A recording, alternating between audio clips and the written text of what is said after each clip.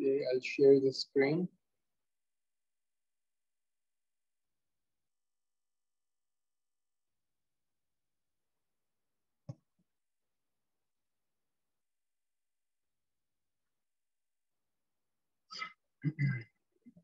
Okay, can you see the screen? Is it visible for everyone?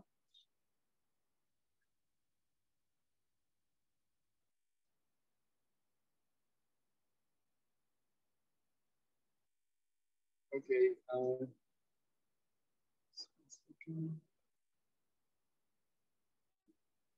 Okay, all right. So last time we were doing the waves and oscillations, right? And we talked about simple harmonic motion. And that's actually the motion that we'll be concerned with in this entire chapter. So we talked about, well, what is a differential equation? How does a differential equation apply in our case? I showed you how Newton's second law is just really a linear differential equation. And from that, we talked about this thing that is an acceleration, and how can I write down an expression for the force, the restoring force of something that is oscillating, right? So for example, if I consider again a pendulum, let me draw something like this. And now the mean position is this vertical line for this pendulum to rest at. And the restoring force of this oscillation is, which is to the center of, or towards the mean position, right? And that restoring force is given by this expression. And the negative sign is just telling you that the force is directed towards the center instead of outside, where I pulled the bob outside, right? So the negative sign shows that the force is in the opposite direction of where I pulled the bob, which is inwards to the center of the to the mean position, right? So you can also think about it in terms of something that is called a simple harmonic oscillator. And in fact, this is the system that we'll be very closely working with. It is, in fact, the simplest mechanical system whose motion follows this linear differential equation.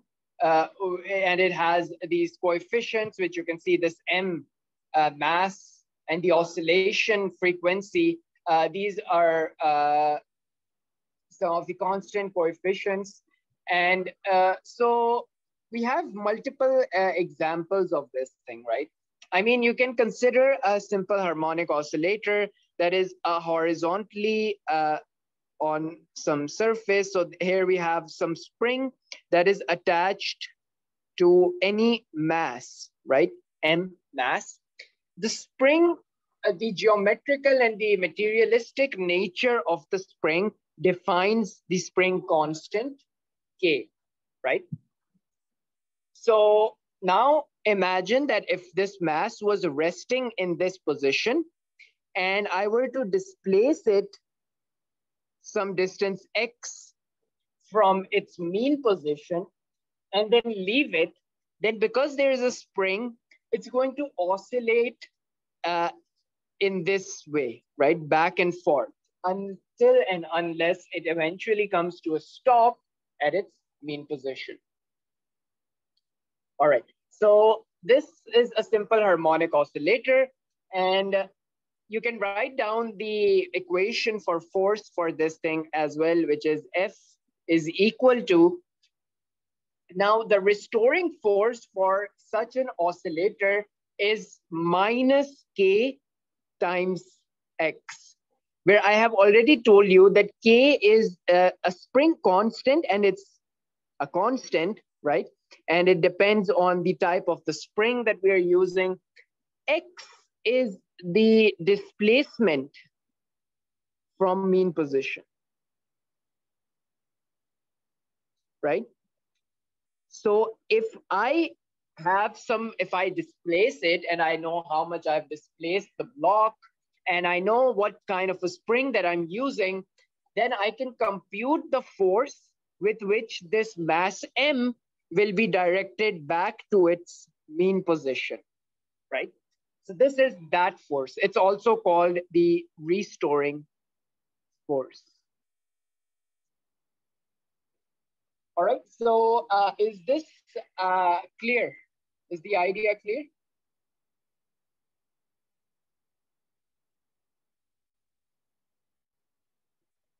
Can you please unmute yourself and let me know if you're following along? Is there any question?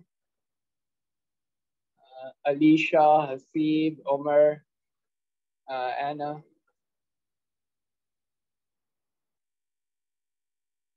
Yes, sir. Okay. Are you following along? Is there any question? Are you getting it? Yes, sir. So you understand what's a simple harmonic oscillator? Yeah.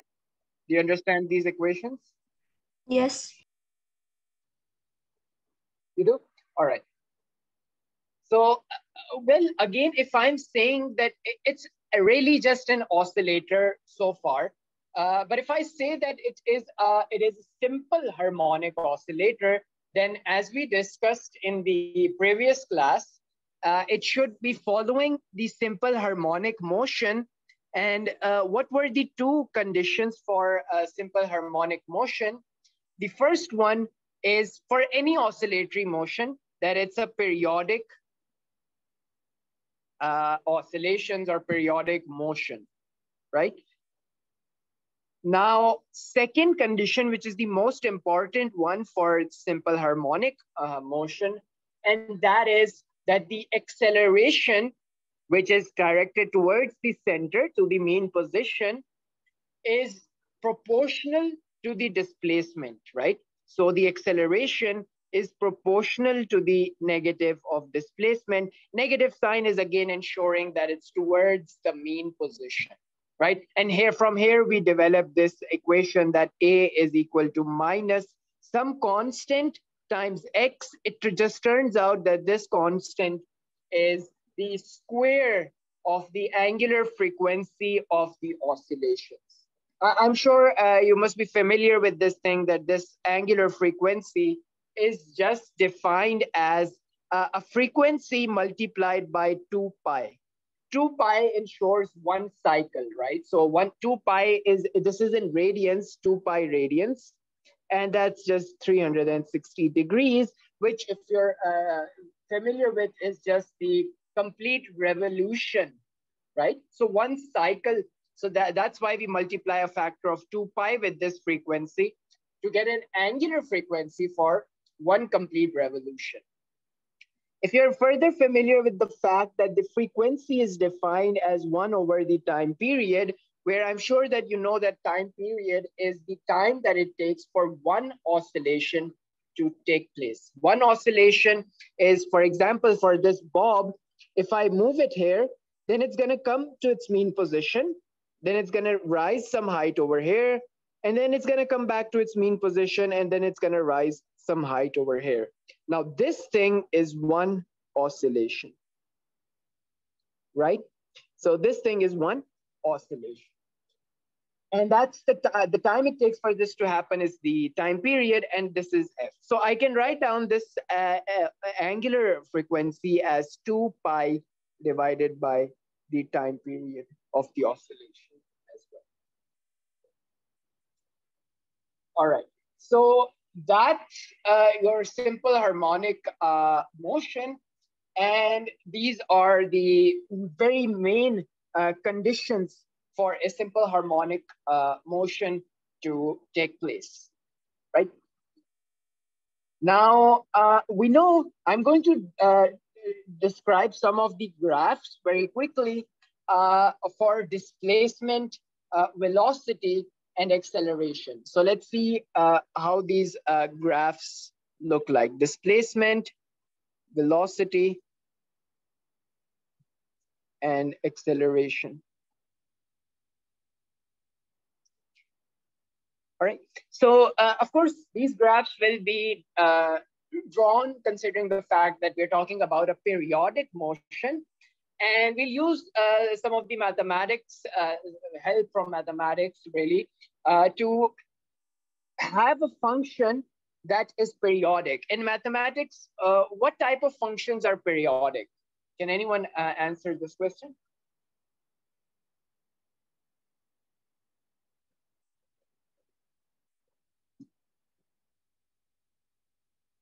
Can you unmute yourself and answer? Is anyone familiar with what are periodic functions in mathematics? Functions like, let me write over here. Periodic functions are functions like a cosine, sine, right? And then you can have these hyperbolics and the square of these functions, and you can make a lot of functions out of these two functions, really, right? So even in fact, the tangent function is made out of these functions, which is sine by cos, right? Now, it turns out that mathematicians have already developed the mathematics that we needed to study vibratory motion.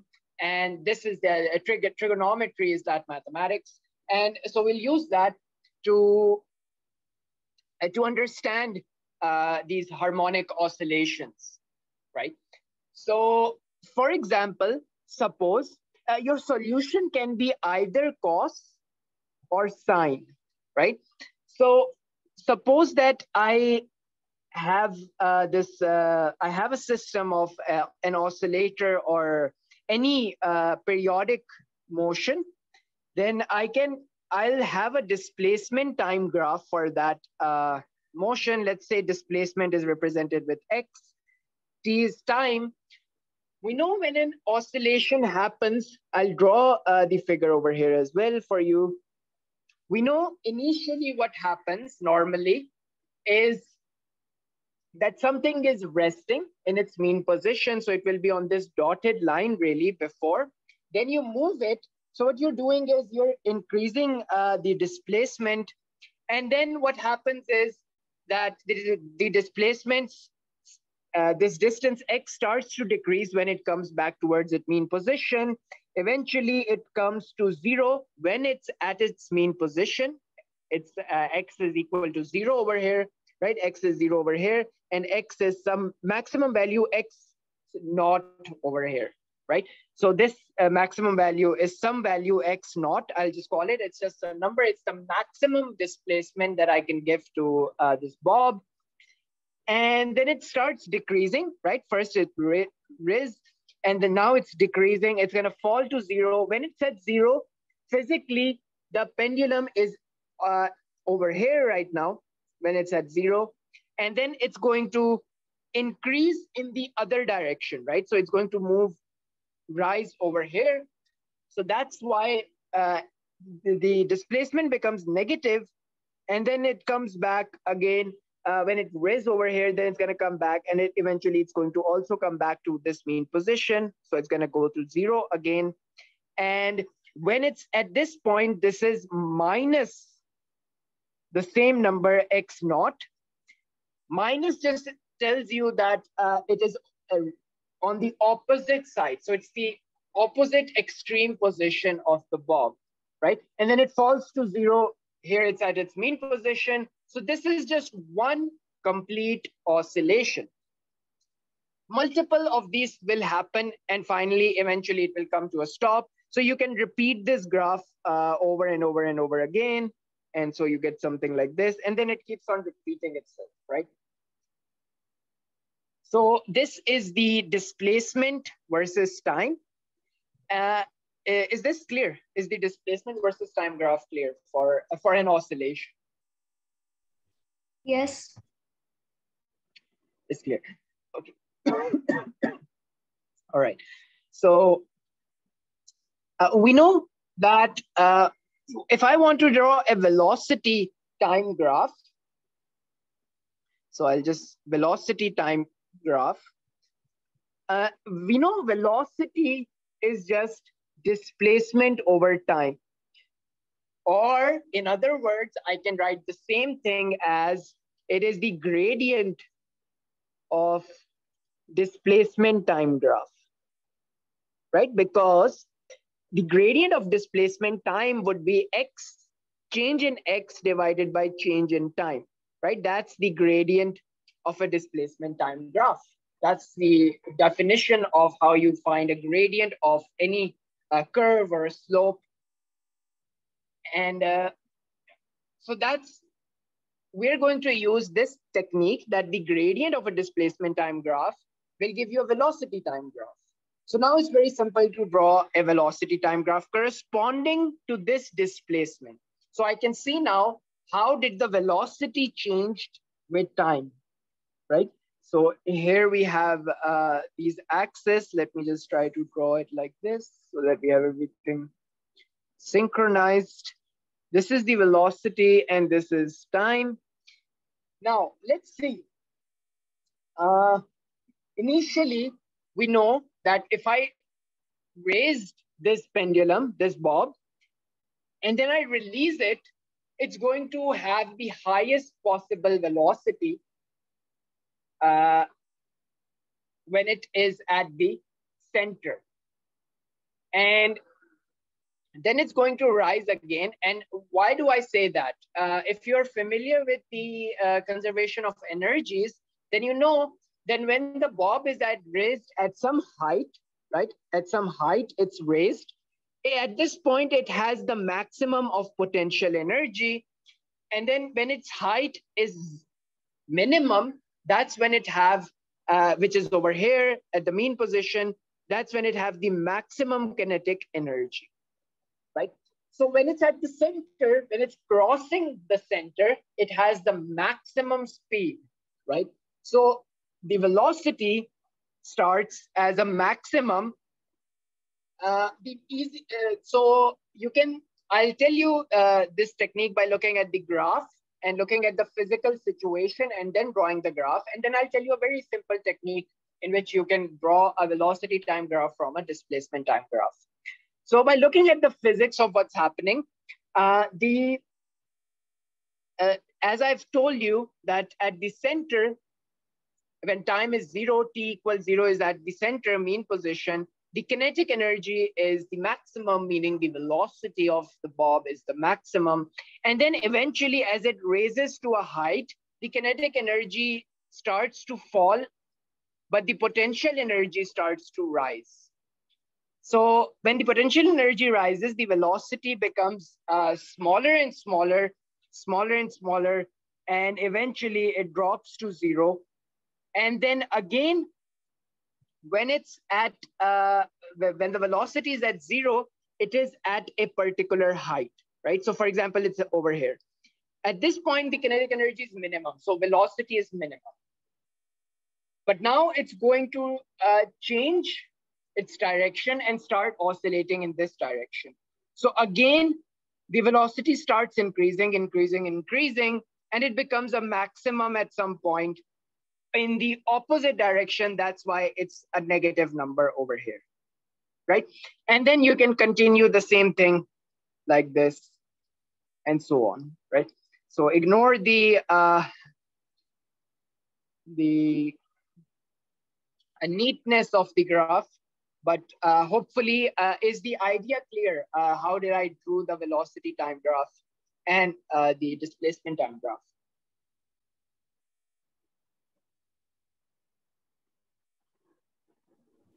Yes.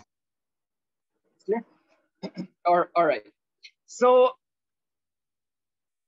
understanding the displacement time graph is the most important, because now if you use a trick borrowed from mathematics, you can just draw a velocity time graph instantly, because as I said that the gradient of a displacement time graph is a velocity time graph.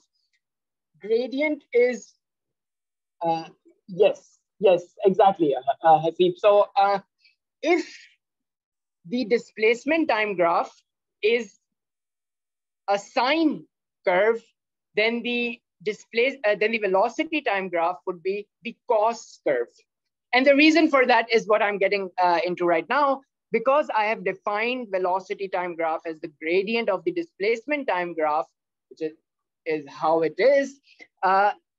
We know that if we talked slightly about derivatives, and last time I understood that there are some people who do not take mathematics. And so derivative essentially is the time derivative, as I explained. So for a displacement, if I say delta x by delta t, then loosely speaking, I can say that this is derivative of x with respect to time, right? We do an entire thing. We say that we make this delta t interval so small, and that's when it converts into a derivative operator. But for now, you can say that anything that looks like this can be written as a derivative dx by dt, like this. If that's the case, then if I have a sine function, right, the derivative d by dx or d by dt of this thing is a cos function. And if I have a cos function, then a derivative of this thing is a minus sine function, right? So if you remember this thing, then if I have a displacement graph, which looks like, I'm going to draw a cos function now, which looks like this. And then the velocity time graph will be a sine function, but with a negative signature. So it will look something like this, right? So this is the negative sine function. So this is the velocity time graph.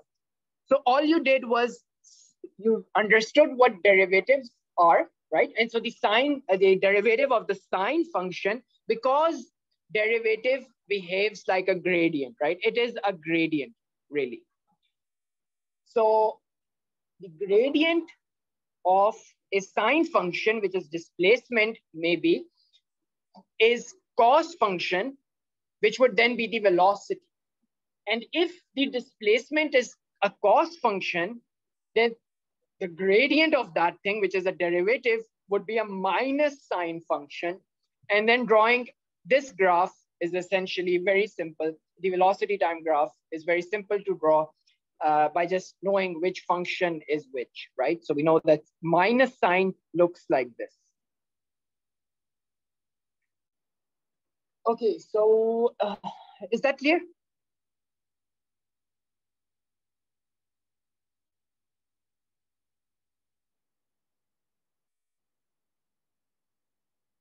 Is it clear?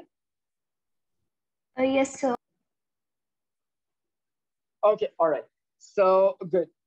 Now the final thing for these graphs, one of the graphs that's left is the acceleration time graph. And it's the simplest one simply because of the fact that, remember, that acceleration was minus omega squared x. This thing is a constant. We can ignore it for now while we're drawing graphs. Multiplying a constant with something just changes its amplitude, right? But does not change the shape of the graph, really. And because we see that a is the same as x, right? The same meaning it's proportional to x, right? So a is proportional to actually minus x, right? So if I have a displacement time graph that looks something like something like this. Sorry, this is a displacement time graph. Suppose it looks something like this, right? Then the acceleration time graph should look a flipped version of this thing, right? Because of this negative sign, the maximum amplitude becomes the minimum amplitude. So it will look something like this, where it have now become a negative sign, right? And then the minimum becomes the maximum, like this. But the shape stays the same as of the displacement time graph, because it is just proportional to this thing, right? So if x was a sine function, then the acceleration time graph will also remain a sine function, but just flipped upside down due to this negative signature. Similarly, if it were a cos function that looked something like this, displacement time was a cos function, then the acceleration time corresponding to this one would be a negative cos function. So if it's starting at maximum over here, now an acceleration would start at a minimum and it would look something like this. So the minimum of this thing would be the maximum in the acceleration like this. And then again, the maximum in displacement time would be a minimum in the acceleration time graph. So is that clear? Yes. So this thing corresponds to this point. This one corresponds to this point, while this one corresponds to this point. All right, so so far, all of these graphs, are they clear? Displacement, acceleration, and time.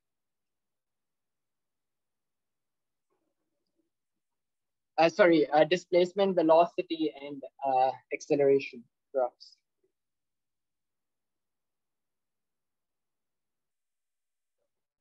All right, so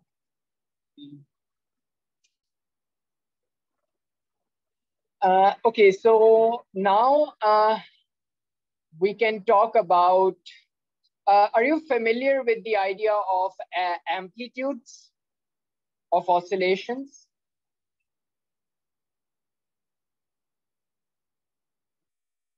Amplitude of an oscillation could be, it is the maximum value of any of these quantities. So for example, if you're talking about a displacement, the amplitude of this oscillation is the maximum value that the displacement can have.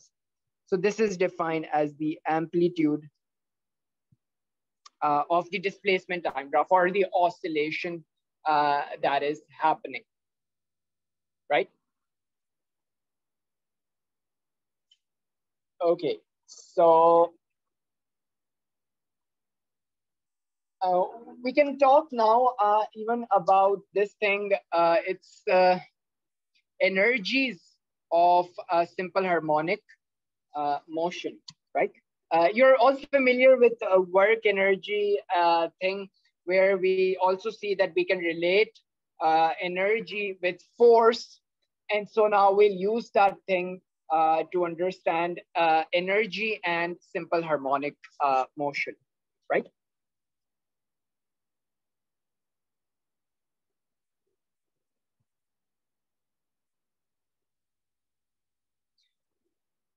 All right. I think before I come to this thing,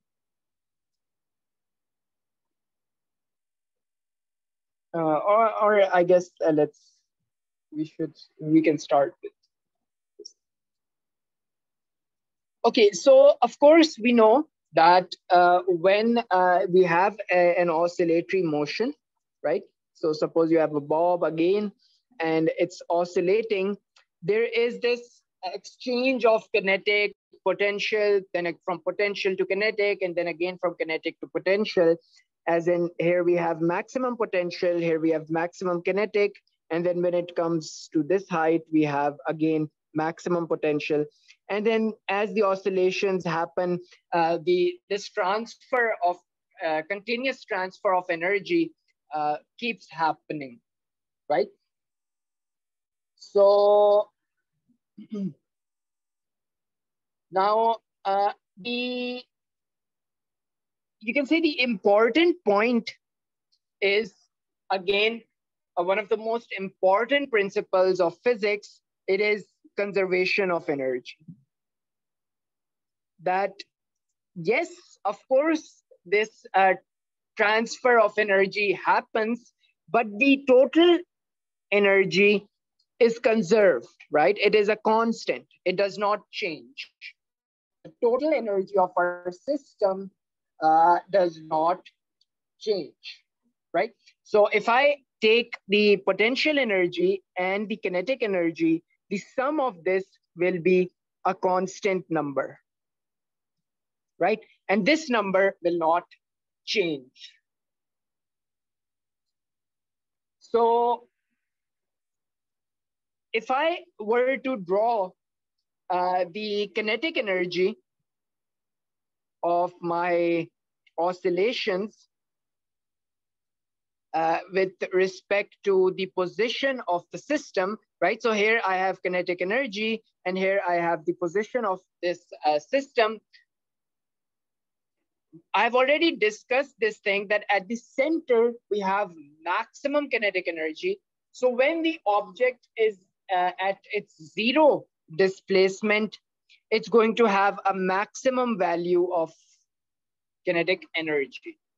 And as it oscillates, it is going to drop its kinetic energy and eventually come to zero at the maximum displacement, where the potential energy is now maximum. So this thing will look something like this.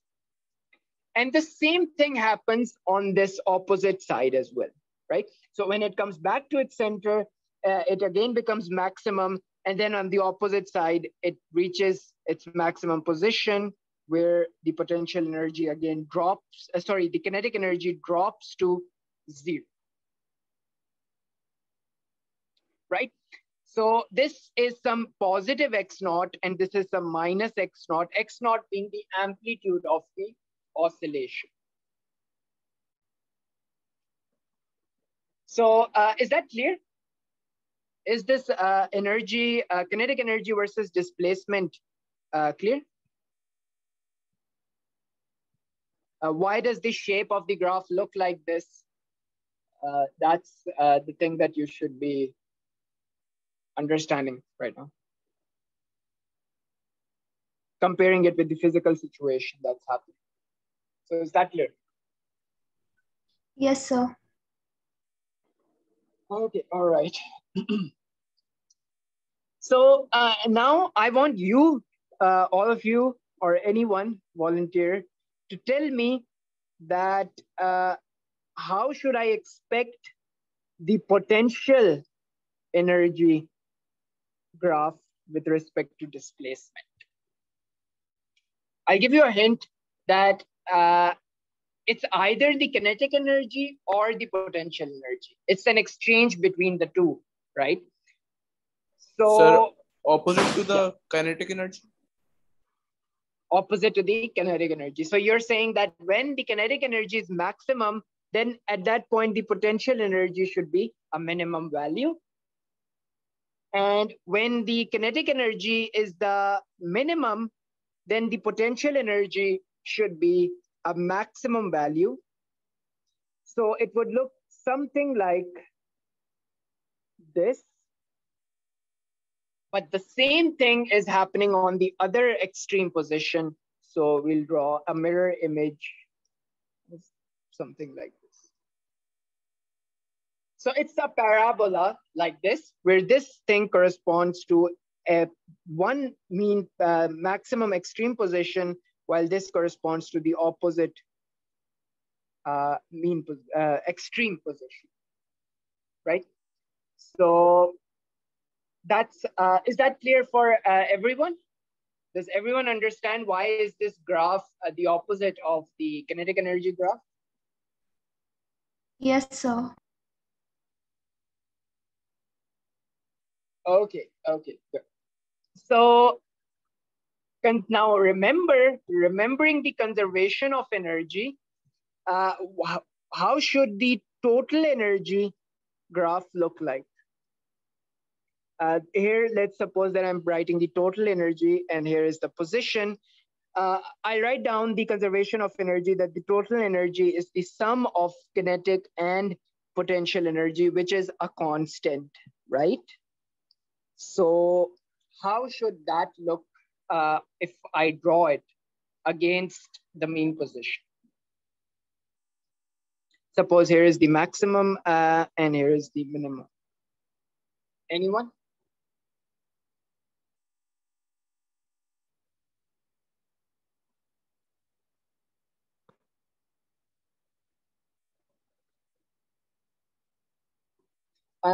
It should be a constant number, right?